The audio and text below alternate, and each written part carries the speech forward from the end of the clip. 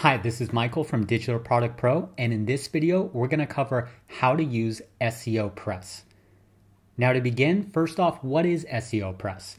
It's a WordPress plugin for SEO optimization. And 3 reasons I really like it is 1, it's affordable, 2, it's user-friendly, and 3, most importantly, it's effective. So this is the homepage of SEO Press, and if you go in the description of this video, there's a link in there if you wanted to check out this page. One thing I wanted to point out to you before I go into how to use this plugin is I want to go under pricing, and this is kind of the main difference I see. Look at the Pro version, right? $39 for unlimited sites. Very important here, unlimited sites. Let's go now to Yoast, which is the most popular. You can see right here, Yoast. It's the #1 WordPress plugin, right? They've been around for a really long time, and they can make that claim. They have millions of people who've downloaded this and used the free version. But look at the premium version, right? Get Yoast SEO Premium. One site is double the cost of SEO Press at $89, and instead of unlimited sites, look, if you want to do 10 sites, it's $756.50 a year. So I understand you might only have one website, but if you have multiple, this is really important to consider. SEO Press, you get everything all included. You can do as many sites as you want. That's what I really love about it. So now let's go over to one of my clients' sites, and I'm going to show you a more in-depth tutorial of actually how to use SEO Press. All right, so now I'm in my client's site, the back end of the WordPress editor, and you'll notice at the bottom here, I have 2 versions of SEO Press. One is the free version right here, and then right below is the Pro version. So in order to use the Pro version, that's $39 for unlimited sites, what you first need to do is install the free version. As you see right here, the Pro version of SEO Press required free. So first I want to show you how to do that. So I'm just going to go in your plugins section on the sidebar here. You want to be under plugins and click add new. And what you're going to do is go in the search bar to the right here, and you're just going to search for SEO Press. Oh.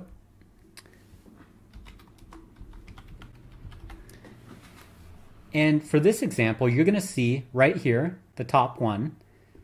For me, it already says active because I've already installed this and have it activated. So now I'm going to go back to plugins. Actually, you can do it right from here. Once you get this installed and this says active, you want to go to SEO Press. And if you decided to get the Pro version, this is where you would download it from once you get into your account. And it's very easy to give you a download file, and they give you a code to prove that basically to validate that you have actually purchased this.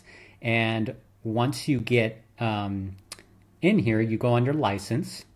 You would install the plugin here, and then under license, you put in your license key here. And it's pretty easy. If you have any questions at all, their support is very good as well. It's a pretty small team compared to Yoast, but I've never had any problems with them. They always reply pretty quickly, so you can just reach out to them if you have any problems getting that installed. But once you have everything installed, now we'll get into actually the function of SEO Press. Now we are looking at the homepage of my client's site that I've been using for an example. If you watch my previous video on on-page SEO optimization, this will look very familiar. As you can see here, the main homepage, the main title of this site for my client, it's a CPR training company. They offer Orange County CPR classes, right? That's the main keyword, the main focus of the homepage of this site. So as you can see here, if you're not familiar with this editor, this is the Divi editor right here. You can actually look at it in a live view as well. But for now, I'm going to go back to the block editor here because I believe you can only see SEO Press when you're in this version. But what I'm going to do to find SEO Press is simply just scroll to the bottom here. And right past my content here, that's the end of the content actually on the web page. And the SEO optimization plugin starts right here where it says SEO. Okay, so I'm going to go through each little section here and explain to you what this stuff actually is. So first off, to begin, I'm going to scroll a little farther down, and what I want you to do is put in your keyword right here. As you can see right here under content analysis right here. Just shut that down. Let's open that back up. So you can see I put in target keywords. This is how you're letting SEO Press know, hey, what keywords are we going after here? So for me, I'm just going, for a homepage, I'm just going after one keyword, and that's Orange County CPR classes. So I put that in there. And what you can do, what I recommend, you put in your keyword and then go up to the top of the page and click update. Okay, mine's already done, but when you're first doing this, I recommend you put in your keyword, then scroll up to the top, click update. Okay, so I'm going to go back down, and you can see right here, when I put that in, this section down here will let you know if you have your keyword in your H1, your H2, your H3, and this will tell you if your meta title and meta description are optimized correctly. As you can see, I have green checks on everything, so it's all good. So how do you know what is all this stuff? What is the we already went over H tags in a previous video, but what is the meta title and the meta description? Let's go over that. Okay, so we're going to scroll up here, and right here at the beginning of the plugin, the title and settings. As you can see, it's highlighted in blue here. This is what's going to control what your actual Google listing looks like. As you can see, this section right here, hopefully you can see right where my orange cursor is right there. As you can see, that looks like a Google listing, right? They're giving you a preview of what your Google listing will look like. And this is exactly what mine looks like when it's searched in Google, and it ranks on the first page for Orange County CPR classes. So what do we have here in the title first? Well, they give you an option where you can simply just click these in here and put post title, separator, and then your site title. That's what I always recommend you do.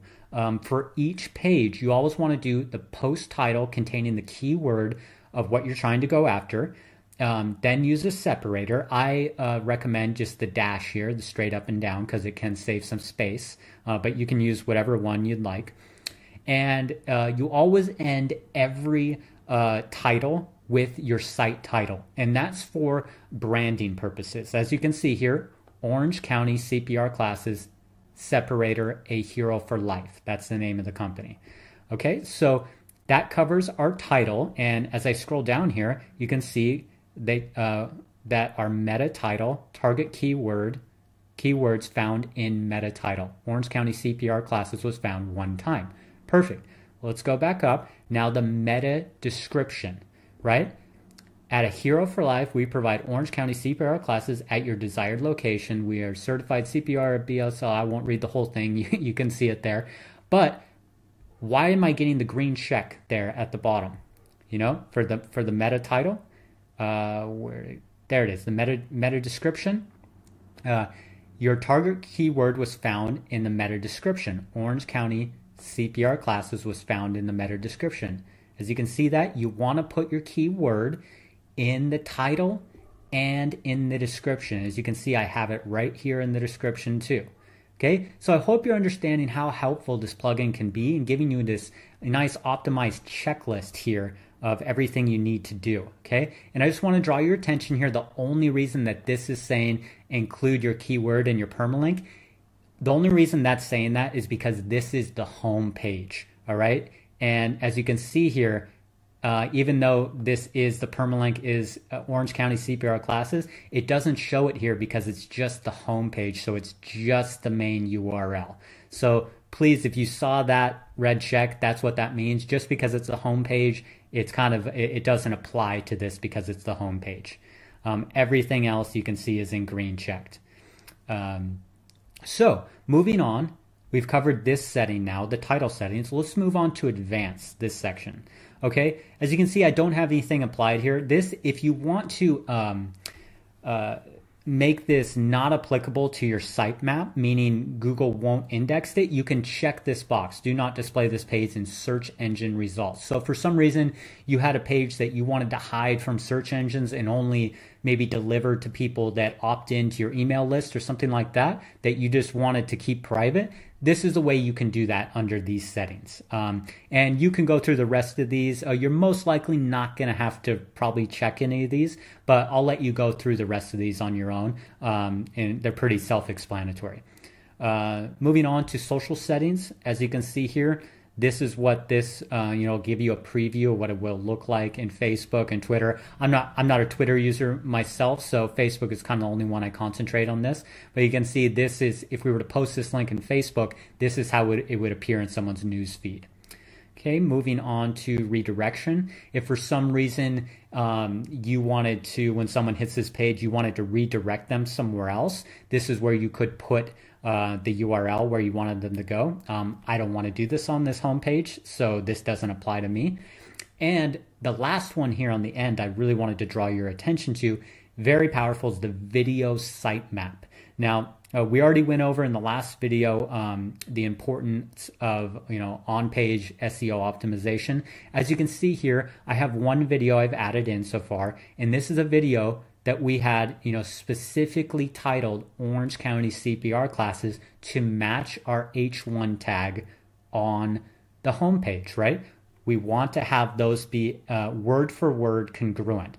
You want to match the keyword phrase in your H1 tag and your video, right? The title of your YouTube video. And this is where you just go, whenever you put your video on YouTube, you simply go to YouTube, grab the URL for your video, put it in there, put in your title, exactly how you titled it in YouTube, the exact description you gave it in YouTube, and you can upload a custom thumbnail, which is required. Here are the dimensions down here.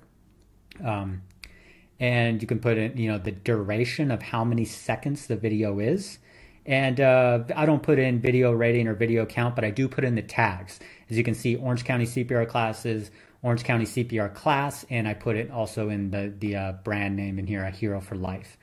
So that's all I put in there. And whenever you make changes to any of this stuff, make sure you scroll up here and then you click update, right? Always click update if you make any changes. So after that is all done and you've made changes on this page, what I highly recommend you always do is over here on the side, right here, under SEO Press, you're going to see a lot of different options pop up here, right? I know this stuff can kind of be confusing, but one I really wanted to draw your attention to is XML/HTML sitemap.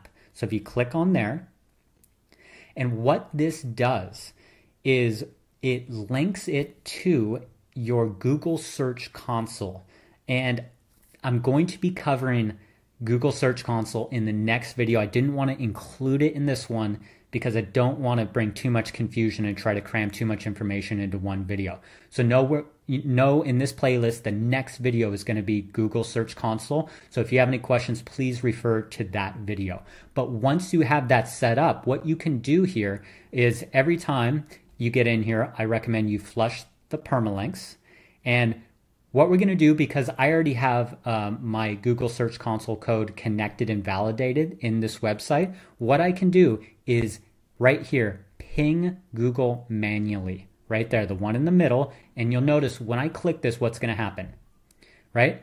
Opens up in a new page, and you probably can't see that text right at the top, but it says sitemap notification received. And what this does is it notifies Google Search Console that you have made updates on your website. So this is how you're basically raising your hand. You're pretty much giving Google a call and saying, hey Google, I just updated my website. Can you make these changes in, for search engine results, for better search engine optimization, right?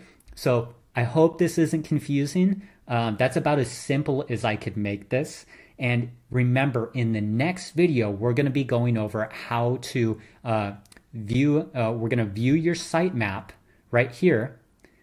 And that's just taking a second to load. And I'm going to show you how to take this sitemap and how to put it in your Google Search Console. So when you make updates or you want to index your website, I'm going to show you how to let Google know that your website is up and that you've made changes. So we'll cover that in the next video. Thanks so much for watching this entire video. I really appreciate it, and I hope it helps out your marketing. If you'd like my personal help to rank your business website on the first page of Google for the keywords that your ideal customers are searching for every day, then please don't hesitate to give me a call. My number is 949-233-6861. I also highly encourage that you visit my website, which is digitalproductpro.com, which you can find in the description below. Thanks so much, and I look forward to connecting with you.